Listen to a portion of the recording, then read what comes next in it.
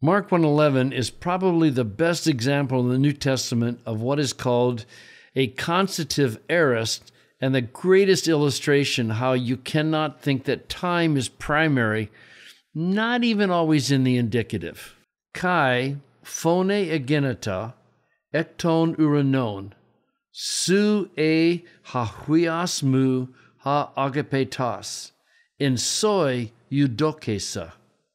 And a voice came out of heaven, and even though uranon is plural in the form, we always just say singular in English.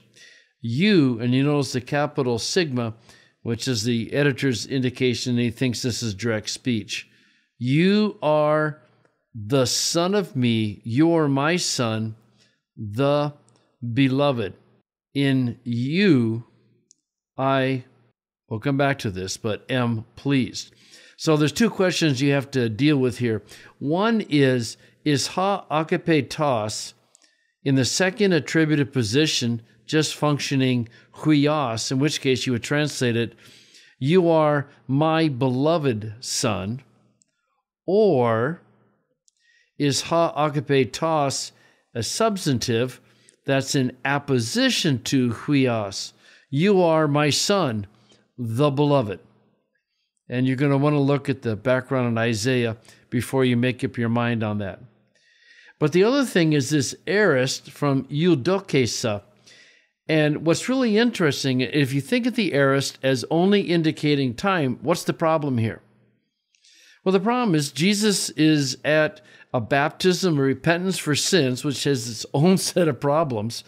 And the voice from heaven says, in you I was pleased. Now, if you wanted to play with this, you could say, I was pleased. I'm not pleased with you now. You're not supposed to be doing this baptism of repentance. After all, you have no sin. What are you doing, Jesus? I was pleased with you, but I'm not at this point. Now, obviously, that's not what God the Father is saying from heaven. But if you're not careful, you look at this aorist and you say, well, in you I was pleased. Well, what does that mean? Well, you remember that the aorist, if you have an event, the aorist looks at the event as a whole. If it were an imperfect, it would be a process, right? And again, one other way to look at this, some people say that the aorist is you're looking at it from the outside, and in the imperfect, you're looking at the process on the inside. There's different ways to say the same basic thing. But the aorist is used to summarize, to look at a whole event and treat it as a singular object, in a sense, looking at it from the outside. And what the voice from heaven is saying is that, and we just know this contextually, I've been pleased with you every day of your life. When I look at your life as a whole, from your birth up until today, well, how do you say that in English? Well, we move into the present. We say, I am pleased.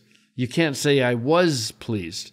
So anyway, just a really good illustration of how you have to be careful with time, tense, and aspect in translating Greek.